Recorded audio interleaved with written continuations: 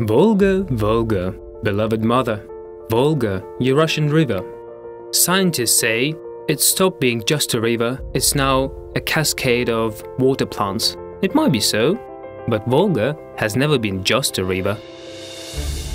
It fed, watered, it hauled logs and cargo.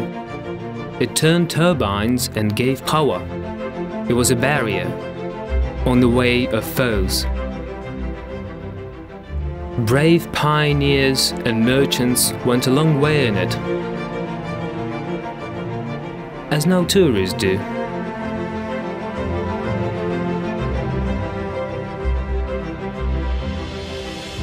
But we set off on our journey not to have a vacation. Our aim was to go through it all, head to mouth, Volga-Verkhovье village in Tver Oblast to the Caspian Sea, to see with our own eyes how the people living on its banks live and work, what Volgan cities were and now are, to hear the old legends, to meet the real Volgas, and try to understand what unites these people of different occupations, ethnicities, religions.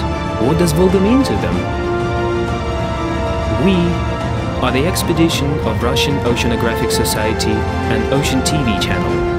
It's 3,500 kilometers, 50 stops, 5 months journey that we made on foot, rowing, sailing, but most of it on our boat, Oxidian, which was our means of transport, our home and our film studio.